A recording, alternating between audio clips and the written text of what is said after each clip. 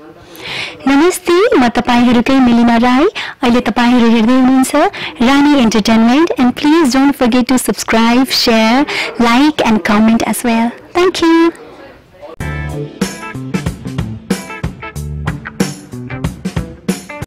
यदि सेन्सर बोर्डले बालबच्चालाई नहेर भन्छ भने हेर्नु हुँदैन। बाबाले त यसै पनि हेर्नुहुन्छ। बाबाले त्यो यौवन अवस्था बिताएको छैनन् र भने त्यो भएको कारणले त्यो चाहिँ म ग्यारेन्टी लिन्छु बाबालाई देखाउन मिल्छ।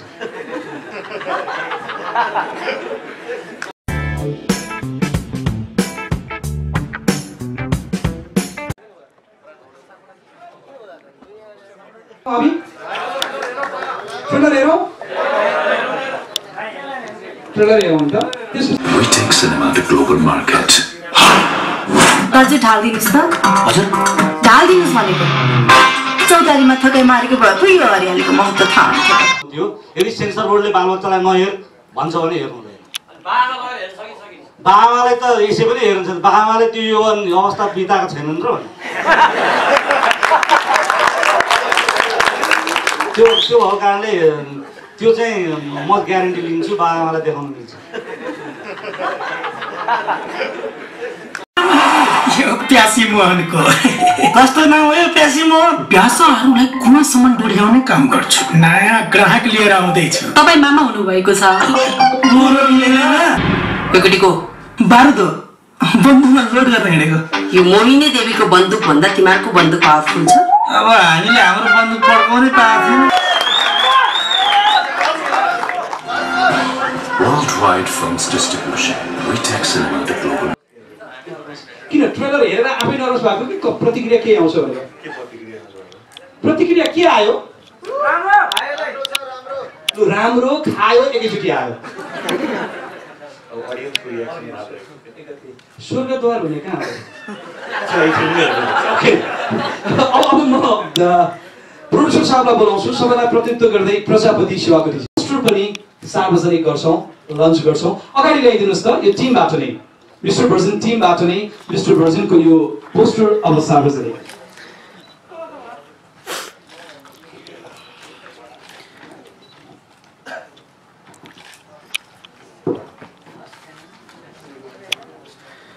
मरिस्काजी, सृजनाजी, अरूले त यसो छोइदिए मात्र पनि पुग्छ। एक अर्कोलाई छोइदिँदै जानुहोस् न।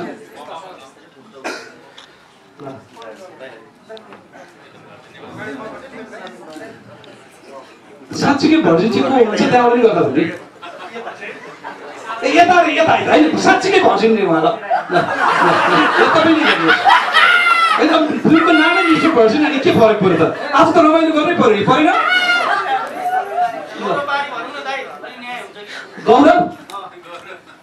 गौरव पहाडी त मैले पहिला पनि भने उनी बर्ता नै तोडे भनिसकेपछि के गर्नु? अब विजय र गौरवबाट गरौँ त, उहाँहरूले चाहिँ छोइदिनुहुन्छ। ओके, अनि खोइ त विशालको हातमा केही छैन? ए छोइदिने मात्रै, हस्। अब यो अहिलेसम्म घुम्टो उगाउने काम त धेरैचोटि भइसक्यो होला छैन? ओके, होइन यता त विवाह नै गरेको छैन, घुम्टो कसरी उगाउने? होइन मै कन्फ्युज भएछु। घुम्टो उगाने ए घुम्टो चाहिँ भएको छैन, आफैले कुरा गर्यो है, मैले केही बोलेको छैन। ओके, अबका लागि घुम्टो उगाउने काम गरौँ मिस्टर भर्जिनको। यो हो मिस्टर भर्जिनको पोस्टर। आफैलाई हेर्नुहोस् ल यसरी अगाडि।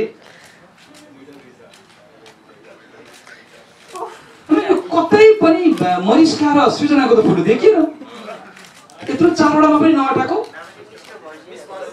ए मिस्टर भर्जिन भनेपछि यो नाम अनुसार न्याय गरेको छ। बोल्दा पनि यसरी, खाना पनि के छ थप्नु अनि खाँदाखेरि धेरै प्र्याक्टिस पछि जान्थ्यो। यस्तो अवस्थामा सुटिङ भइरहेको थियो, तर रमाइलो चाहिँ रमाइलो भइरहेको थियो। अब भर्जिन त म अलिकति बचे जस्तो मलाई चाहिँ किनकि म डोर्याउने काम मात्रै पुऱ्याइदिन्थेँ, उहाँसम्म पुगाएर म फेरि फर्किहाल्थेँ। त किन नहुनु जब ब्रेकै हान्न हुन्छ गाह्रो त थियो तापनि त्यो गाह्रोलाई आफूलाई एकदम आत्मसात गरेर त्यो गाह्रोलाई मैले आफूलाई कन्ट्रोल गर्न सक्ने मान्छे हो माने भोलाजी के होला के भयो होला के भयो जाडो थियो है जाडो थियो म त 3 जना केटाहरूलाई त्यो कुवासम्म पठाउँदाको हैरान पुस गर्दा हैरान यो कुवामा पठाइराख्नु भन्दा बरु आफै जाउँ भन्ने भएन त्यो चाहिँ फिल्म हेरेपछि थाहा पाउनुहुन्छ पहिलो लक्ष्य चाहिँ मेरो यिनीहरूलाई पठाउनु नै थियो ए उनीहरू अनुभवी भएर आइसके पछाडि अनि के हो विचार गर्ने फिल्म हेरेपछि थाहा हुन्छ ओके भोलाजीको कुरो पनि बुझिहाल्यो कतिको भोला हुँदो रहेछ थाहा भयो विषय के छ बडो कन्फ्युज त केही छैन नि आज त कुराहरू कन्फ्युज छैन के हो त यो मिस्टर भर्जिन कुरो हो त कुरो हो अनि भर्जिनै हो भर्जिन हो म कन्फ्युज हुनु पऱ्यो अरू कन्फ्युज म ठिक छ भर्जिन हो अब घुम्ठो उगार्ने काम कहिले गर्ने त साँच्चीकै 2-3 वर्ष यो मिस्टर भर्जिन खेल्दै गर्दाखेरि त्यो रहर केही बढेन रहर त पहिले पनि बढ्थ्यो होला नि पढाउने नबढाउने हो त रहरलाई कन्ट्रोल कसरी गर्ने आफै विजयको रहर चाहिँ स्क्रिनमा छँदै त्यो फिल्म भाँदै ए भनेपछि सबै भदौ 1 गतेलाई सारे हो कस्तो रहेछ यो स्वर्गद्वार भन्ने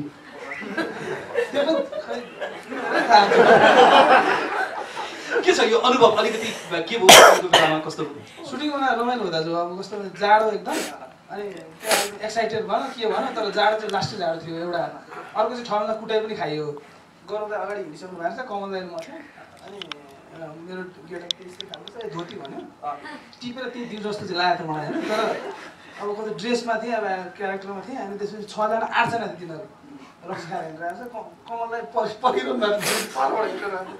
कमललाई अब बिचै आइज भएर रिस उठेको छ यहाँ हाल्यो भ्राटे घडी फोटो मेरो अनि एकछिन घुमेर के हो भन्नु भने ठुलो कुरो गर्छस् अब म पनि फेस थियो सबै फेरि 8 जना जति थियो अब फेसको कुरा गर्नु हुँदैन तर पनि थियो फेस चाहिँ अनि त्यसपछि कुटिसकेपछि मैले एकछिन पर्खेँ पुलिस आइपुग्यो उता कमललाई कुदेर आयो फेरि अब बचाउँछ होला नि हाम्रो एक्टरलाई कुट्यो भनेर के एक्टर हुनु पुलिस भागिहाल्यो त्यसपछि कमललाई यहाँबाट बेतोड भाग्यो अब म एक्लै छु हिँडिरहेको छु हिँडिरहेको छु ऊ पछाडि कराइरहेको छ ठुलो कुरो नगरेर पछाडि नफर्के पछाडि नफर्के फर्किने मन चाहिँ यसरी तर फर्किने भएन फेरि हाम्रो विक्रम सरलाई हिर्काएको जस्तै हिर्काउला हाम्रो रङ गर्ने विक्रम सरलाई जसरी हान्देर ल्याप्टो गइदिएला फेरि किन टेन्सन ठाउँमै जति छ अनि फेरि म सुई सुई गएँ त्यतिखेर चाहिँ बडो फिल दुःख लाग्यो कहिले लाइफमा कुटाइ खाएन कलेजमा गएर कुटियो तर त्यहाँ कुटाइ खाइयो दुःख लाग्यो त्यतिखेरको समय मिस्टर भर्जिनका लागि खाएको रहेछ त्यही केही फरक भयो ठिक छ हाम्रो सरलाईको इज्जत राखेको छ त्यो दाइलाई हेरेर आएको अब ठिक छ नि होइन ठिक छ भाइ मिस्टर भर्जिन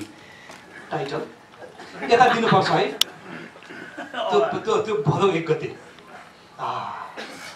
अलि मोटाको हो के कारण मोटाको मुभीको लागि मेरो नयाँ मैले अहिले साइनिङ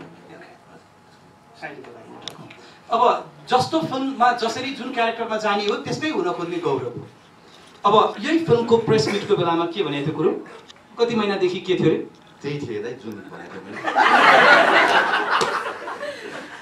कति महिना त्यही 4 महिना जति भयो त्यतिखेर चाहिँ एक बेला अलिकति क्यारेक्टरमा हुन्छ प्रयास गर्यो त्यो रियल व्रत बसिसके पछाडि फिल्म सुटिङमा आउँदाखेरि ठ्याक्कै त्यो नेचुरली जस्तो भयो कि अझ व्रत तोड्या होइन हुन्थ्यो उसलाई भयो दाइ व्रत तोड्नु जस्तो लागेन म जस क्यारेक्टरमा थिएँ जस्तो लाग्यो त्यो त देखिरहनु भयो अघि त्यहाँ मसँग कार्ड पनि छ भने पनि त डिस्काउन्ट त्यो डिस्काउन्ट कार्डको कुरो त बडो बिटोडा जस्तो छ के छ भन्नुपर्ने अनुभव के छ यो फिल्मको कुरा गरेर रमाइलो भयो यहाँ देखिरहनु भयो सबैले दिग्गज कलाकारहरू थिएटरको काम गर्ने एकदम रमाइलो भयो धेरै कुरा सिकेँ मैले सुटिङको सिकेँ रमाइलो पनि रमाइलो ओके अब गौरव पछि मरिस्काको छेउमा म आएँ यहाँ बसौँ के छ खबर म पनि ठिक छु अब यतै हेरौँ आफ्नो कुरा राखौँ मैले केही सोधेँ अलि रजाए ओके म चाहिँ अब सुरुमा धन्यवाद सबैजनालाई एकमुष्ट हाम्रो पत्रकार मित्रहरू साथै मेरो टिमलाई पनि विशाल सरलाई to have me on board मुभीमा अनि प्रजापतिजी thank you so much for being here with us I'm sure you have some reason to be back in Nepal and one of it is trailer launch.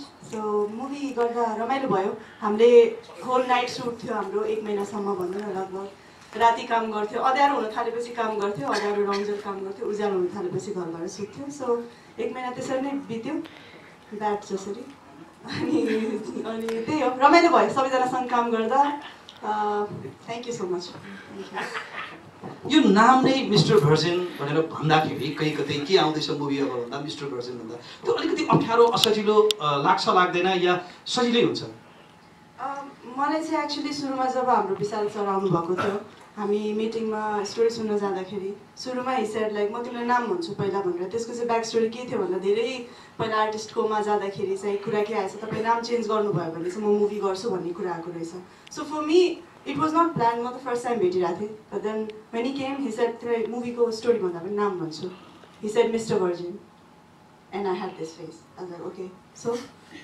and that's how I got in actually. So keep on their reaction, very cool about it, just like other movies.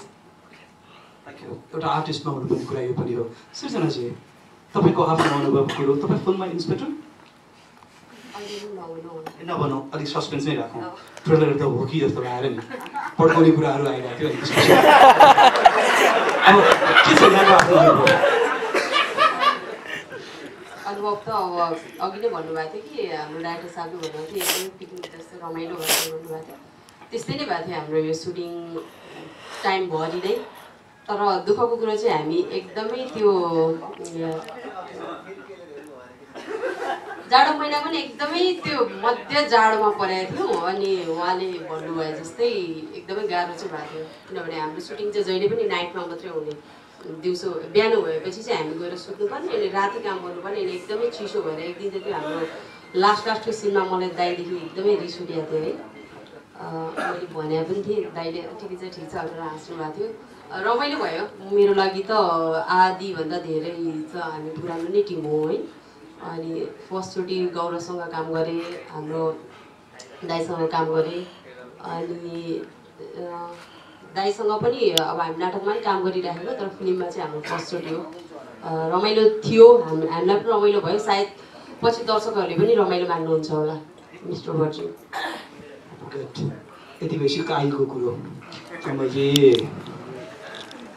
के गरियो त त्यस्तो गर्ने काम त केही पनि गरिएन गर्नुपर्ने हो घरतिरै गरिन्छ होइन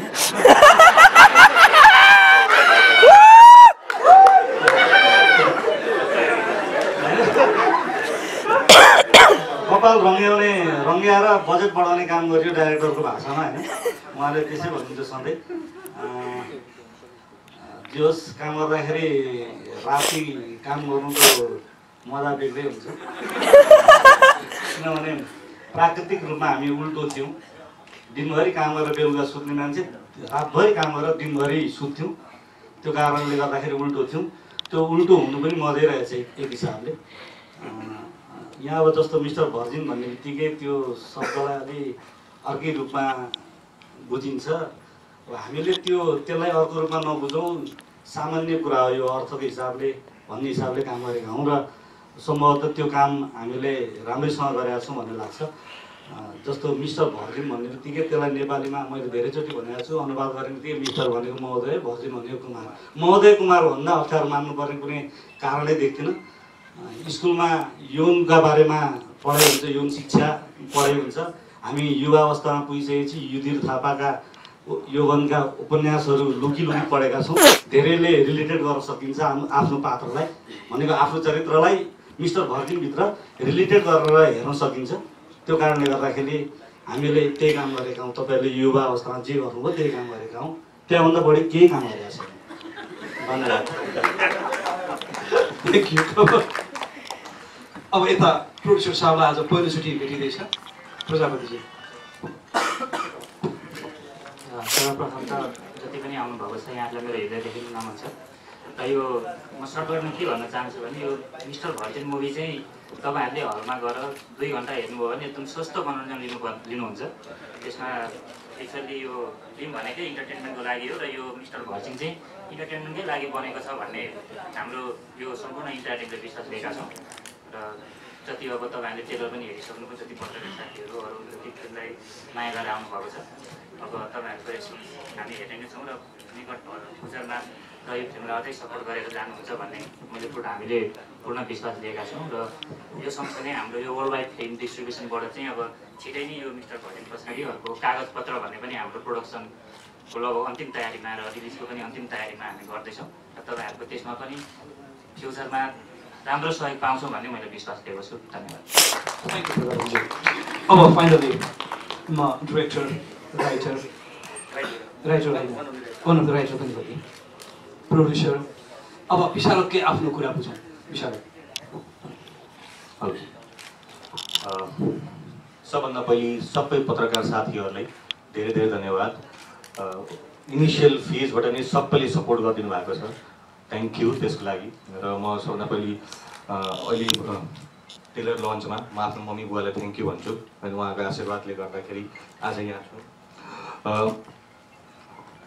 मिस्टर भर्जिन आज 15-16 मन्थ भयो हामीले काम गर्दा गर्दा अब यहाँ टेलरसम्म आयौँ। अब ठ्याक्क 15-17 दिनपछि भाद्र 1 गति यो रिलिज हुँदैछ। फिल्म भनेको मलाई के लाग्छ भने शास्त्रमा जाँदाखेरि पनि नाट्यशास्त्रले नै इन्टरटेनमेन्टको कुरा गर्छ। तपाईँ नाट्यशास्त्र पढ्नु भएको छ कसले भने कम्प्लिटली यो इन्टरटेनमेन्टको कुरा गर्छ होइन। त्यसमा एउटा यो विधा होला फिल्म मेकिङ, एउटा त्यसमा म त्यसलाई विधाको रूपमा हेर्छु। कम्प्लिट फिल्म इन्टरटेनमेन्ट मात्रै छ होइन। नाम हेरेर यहाँबाट जति पनि हाम्रो मिडियाकर्मी हुनुहुन्छ अडियन्ससम्म यो पुगाउन चाहन्छु, नाम हेरेर मात्रै पछाडि नबस्नु होला, एटलिस्ट फिल्म हेर्नुहोस्।